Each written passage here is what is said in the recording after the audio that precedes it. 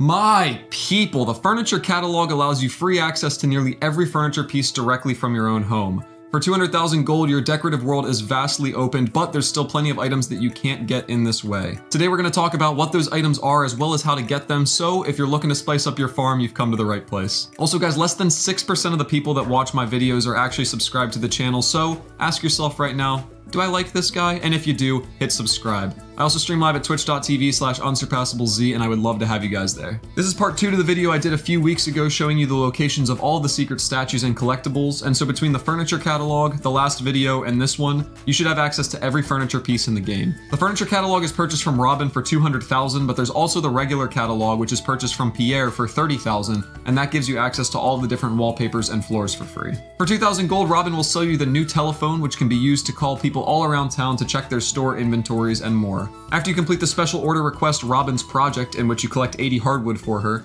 Robin will sell you the deluxe red double bed for 6,000 gold. Willie will sell you a bed of his own, the Fisher double bed, for 25,000. Marnie will sell you ornamental hay bales for 250 gold apiece, and the dwarf will sell you stone cairns for 200. Krobus will sell you a monster fireplace for 20,000 gold, and he'll also sell you the sign of the vessel for 350. I thought that the sign of the vessel was just a decorative piece, but if you actually put one on a fish pond, it will show you what fish are in it and how many of them there are. The desert trader now sells the birch double bed for 1 pearl, and he sells the butterfly hutch for 200 bat wings. When you put the butterfly hutch in your house, little butterflies fly around. The island trader is unlocked for 10 golden walnuts after purchasing the island farm. Every day he will sell you jungle torches for 5 cinder shards apiece, the wild double bed for 100 cinder shards, and the tropical TV for 30 taro roots. On Tuesdays he'll sell you the palm wall ornament for 1 pineapple, and on Thursdays he'll sell you the volcanic photo for 5 mangoes. On any even numbered day you can pick up the tropical chair for 1 lionfish. Also on Ginger Island is Key's walnut room, where you can get an aquatic sanctuary for 20 key gems or the exotic double bed for 50 key gems. If you don't know what key gems are or how to get them, you should watch this video. If you remember from the last video, the crane game is found inside the movie theater and has prizes that rotate depending on the season and what's currently in the theater. Year-round, you can pick up the deluxe tree and the exotic tree, which are hidden in plain sight along the back. In the spring, you can get the indoor hanging basket.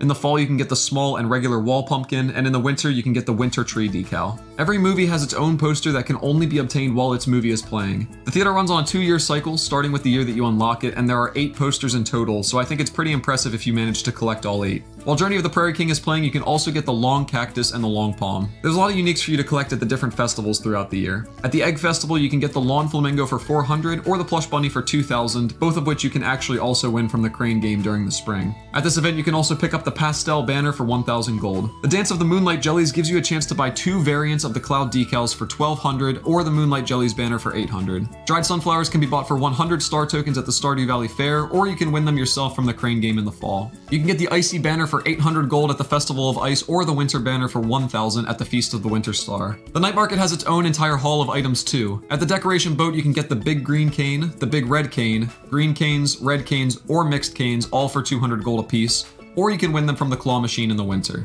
Seasonal decor can be purchased here for 500 gold, or at the flower dance for 350, or you can get it from the crane game in the spring. There's also 6 varieties of the seasonal plants, which can be bought for 500 at the night market or from these other sources. On any day at the magic shop boat, you can get an iridium fireplace for 15,000 gold, or on the 15th of winter, you can get the gravestone for 200. You can also get the gravestone for 350 at the Spirits Eve festival or from the crane game in the fall. Famous painter Lupini has 9 different paintings that you can buy from him. Each day of the night market, he will offer a different painting, which repeats on a 3-year cycle. Since you've only got 1 chance every 3 years to buy these paintings, if there's one that you want to get, you better get it while you can. From left to right, the paintings featured here are called 1,000 Years From Now, Clouds, Land of Clay, Portrait of a Mermaid, Red Eagle, Solar Kingdom, The Serpent, 3 Trees, and Tropical Fish 173. There's also a few items you can only get from fishing in a certain spot, like the foliage print. To get it, go to the north of the island through this secret path and fish through the trees into this river to the west. The painting Vista can only be obtained by fishing in the pond outside of the spa, and Physics 101 has a chance to be caught when fishing in the lava at the top of the volcano. The pyramid decal is a little tricky as it's tough to reach the pool of water in the southern part of the desert where this piece is. You need to either stand here with a high fishing level or stand here and curve your cast by trying to walk to the right. The lifesaver can be found by fishing in the back room of Willie's shop, and the wall basket can be found by fishing in the secret woods. Finally, the painting boat can only be obtained if you're playing on the beach farm, and you get it by fishing along this secret path. There's a few items that you can only get from heart events with the villagers. When you reach 6 hearts with Leah, she'll give you a sculpture called How I Feel About and then your name. At 14 hearts, you'll have the opportunity to create this masterpiece.